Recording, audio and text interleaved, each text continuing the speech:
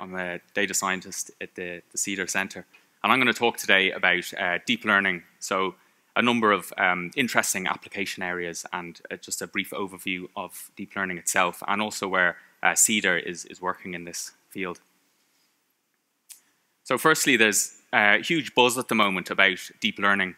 It's all over the media, and you might see it as well in kind of technical type publications and technology media. You can also see it in popular media as well. So there's a lot of headlines about AI and deep learning and the machines taking over the world, that humans are doomed. I mean, I think even my grandmother probably knows what AI is at this stage. But as well as these kind of shock headlines that you get in the papers such as The Sun and The Telegraph and so on, there's also a lot of kind of more practical applications and really interesting new problems and new areas where deep learning is really providing huge innovations and huge leaps in the state of the art of what machines can do and how they can help us. So I suppose first, just a brief introduction what we mean by deep learning. So deep learning is a name given to related machine learning techniques that are based around artificial neural networks. And what artificial neural networks are an architecture for a type of machine learning algorithm that's loosely based around how human and animal brains work. Now, we don't really know in a deep understanding of how brains actually work, but at least some of the small components and some of the small parts of those, there's a loose analogy to deep learning and artificial neural networks. And why is this popular these days? Well, recent improvements in computer processing power and also the volume of available data over the recent years have really led to rapid advances in this field. And we can see this graph here, which is a Google Trends graph. So this is showing the volume of searches for the terms deep learning. And you can really see that they're quite flat up till around, it's hard to see there, but around 2012. And then since then, they've really kind of skyrocketed as there's more interest in this area and more people, more practitioners, more people working in this, more tools available. So what deep learning really is, a deep learning architecture is multiple layers of densely connected artificial neurons. So what each of these neurons are, they are just individual, very small, quite simple processing components really, that take very simple output and produce a corresponding, or an input and produce a corresponding output.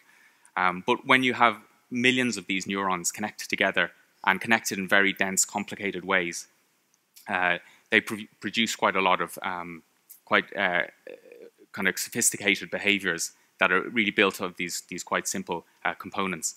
And usually these architectures are organized into a number of different layers, hence this analogy for these deep layers and deep learning. And what we have in these, where these networks are able to learn quite complex concepts. So in this diagram here, we see sort of at the layers near the input layer, we have this network, for example, that's learning to recognize faces from images. And at the initial layers, we have these very kind of low-level features being recognized of faces. They're not really something that we'd recognize. But as we move deeper and deeper into the network, more complex and more abstract representations of what a face is being learnt in the network. And there's many different kind of architectures. Convolutional neural networks are used a lot for image analytics, image analysis, RNNs for kind of time series data. So we have a lot of these different architectures, and these are also combined in many ways for specific applications. So that's a brief overview of deep learning, but what can it actually do? This is what's the interesting bit about them. So one of the main application areas, which really was where they've come to the fore in recent years, is in image recognition. So this is recognizing objects in images, classifying images, analyzing images. And what we can see a lot of applications in this area, for example, image search. So I suppose a lot of people use Google Photos, for example, for storing their photos they take on their phone and their devices.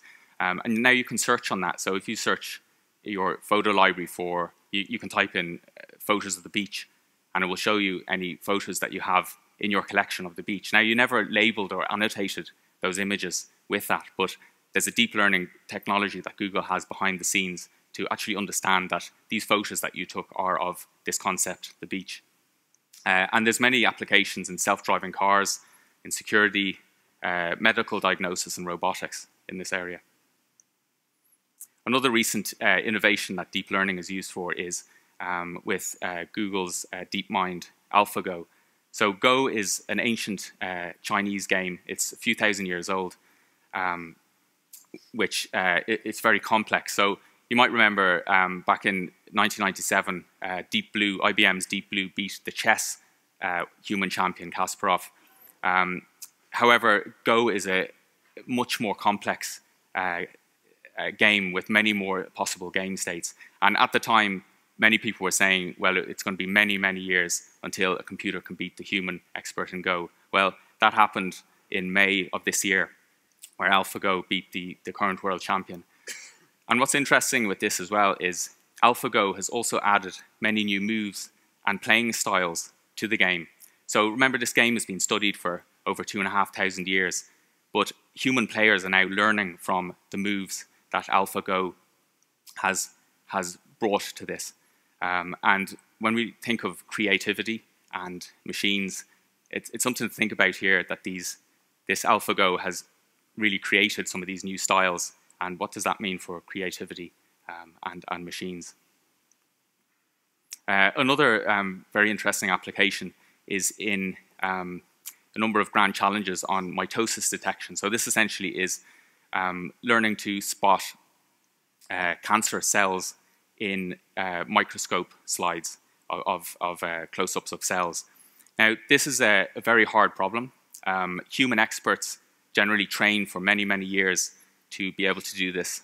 And it generally takes a consensus of experts. So any single expert in this field might spot some of those and make other mistakes. So generally, a number of experts have to work together to get higher accuracy. However, a deep learning-based solution won this particular challenge a few years ago.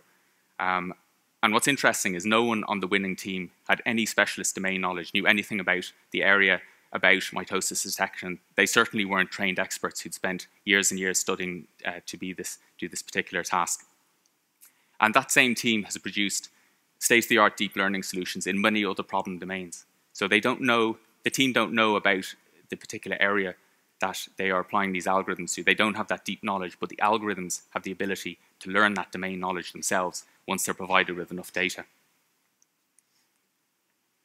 And this concept, I suppose, is represented in this diagram. So on the top here, we see more traditional machine learning approaches. And for example, this might be a task such as identifying the image of a car in a picture, for example. And typically, you need a human in the loop here, a domain expert in image analysis, to pick out particular features and to find out features which the machine learning algorithms can then exploit to build into the classifier to say, okay, it's a car or not a car in an automated way. So there's a human expert that needs to understand the domain and the task and what needs to be done. However, with deep learning, the learning networks themselves can actually do this feature extraction part as well as the classification. So given enough data, the network can learn what's important about that data, as well as then inferring the patterns to do that classification. So this is a kind of very important step, and it's something that I think is one of the key things of deep learning. And what we call this kind of data that's really hard to understand by humans as opaque data. So we describe this as it's data it's not easily interpretable by humans. It's very unstructured. It could be in binary or raw formats, and it's very large volume. So for domain experts, for people to understand this, it's highly complex and it's very difficult. This kind of data is very common as well. But because it requires traditionally this expertise for traditional machine learning algorithms, it's very difficult to apply those kind of techniques to. And we see some examples such as raw sensor data. The sensors all around us, they're collecting this very raw data. Now, often that has to be rolled up into more high-level interpretations for humans to understand. But that raw data, there's a lot of it, and it's very complex. There's a lot of physical or biological process data. So think of raw audio, radio spectrum data from telescopes or other measurements, physiological data from our measurements of our own bodies and so on, and also machine interpretable data, so compiled machine code.